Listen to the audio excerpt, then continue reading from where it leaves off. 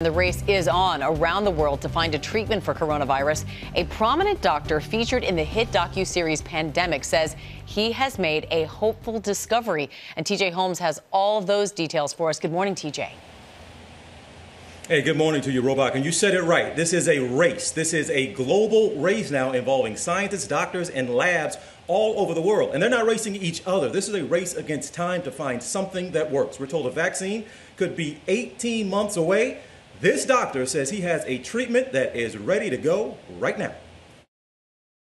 New hope this morning as scientists around the world collaborate and focus their efforts on finding a treatment for COVID-19. It's good to have big dreams. Big dreams got us to the moon. Dr. Jacob Glanville, featured on the Netflix series Pandemic for his work on a universal influenza vaccine, is now working on what he calls a candidate cure for coronavirus. Glanville's company is taking antibodies that were effective in 2002 in fighting the SARS outbreak and modifying them in a lab to make them fight COVID-19. And he says it's working. Our challenges right now is a race against time to be able to manufacture them quickly enough and to distribute them out to people who need them all over the world. He says the next step is for the military to confirm his findings and test the antibodies on live coronavirus. Then accelerated human trials this summer. And if all goes according to plan, he says a possible treatment could be ready by September. I think there are at least 50 groups that are all working on this, and that's good. There's only one competitor in this space, and that's the virus. While biomedical research and vaccine trials are underway, other possible treatments are already being tested across the U.S. We have a vaccine that's on track and multiple other candidates.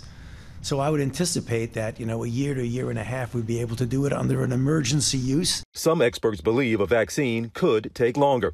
This week, the first patients began receiving convalescent plasma transfusions, blood plasma from recovered coronavirus patients, which contains antibodies that doctors hope might help those who are still sick. I'm glad that this turned into a positive thing. 36-year-old Jason Garcia, who tested positive for COVID-19 last month and has since recovered, donated his blood plasma to treat another patient now in ICU.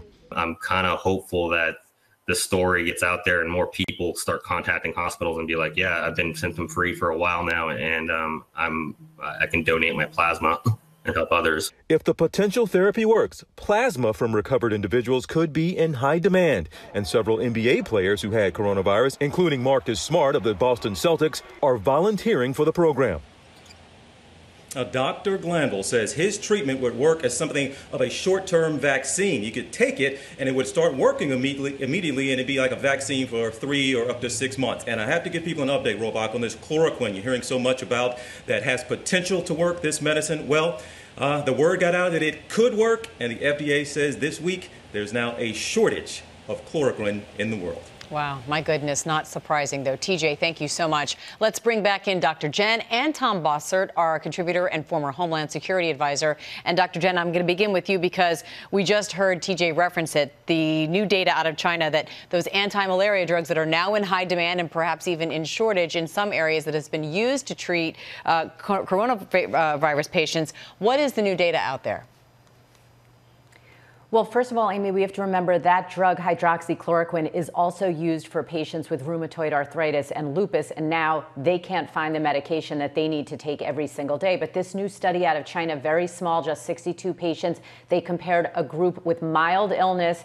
One got standard of care, one got standard of care with hydroxychloroquine. Again, the group that got the hydroxychloroquine had 1 day shortening of their symptoms. None progressed in terms of severity. In the group that just got standard of care without the drug, 4 went on to develop pneumonia. So again, early data. There are some risks to this medication, potential irregular heart rate that could be serious or fatal. So it's not ready for prime time yet, but some encouraging data little by little. Okay. And then the mayors of New York and Los Angeles, we just heard, are now recommending that everyone who goes outside wear those face masks. And of course, this flies in the face of what we've been told for all of these weeks leading up to those announcements. What should people think? What should people do at this point?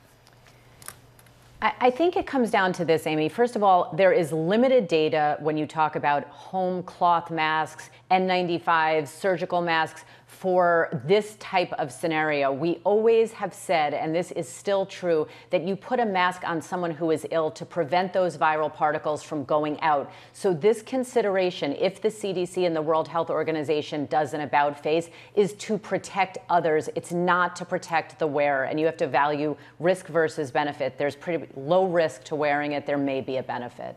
And Tom, I'd like to ask you a question for a second here. The New York Times, they use analysis from cell phone location data, and it showed in certain parts of the country, people are still venturing at least 2 miles away from home, and that was as recent as last week. Do you think Americans are doing enough to defeat this virus? Yeah, Michael, the answer to that is no. And that data suggests something worse. It's not just that people are traveling, that they're traveling from their community to other communities, and that's a pretty good proxy for them coming into contact with other people. That's the problem.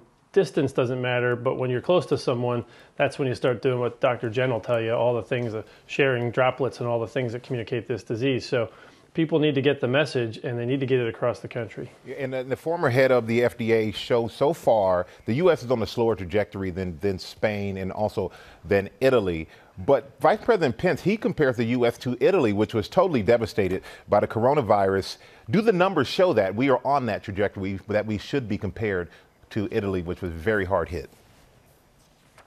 Yeah, Michael, one of the biggest mistakes that I've seen made through this entire process is data aggregation. You know, if you were to average North Dakota and New York, it would make New York look less, scary, and it would make North Dakota look more scary, and both would be false. So I think it's fair to say Italy is comparing favorably, unfortunately, to Lombardy, Italy. That doesn't mean that every city in the country will look like Italy with their level of devastation.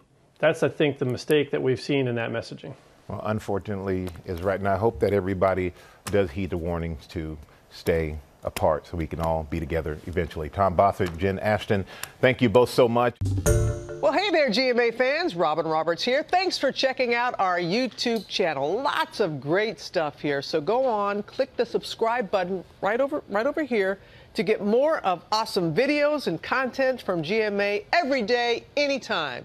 We thank you for watching, and we'll see you in the morning on GMA.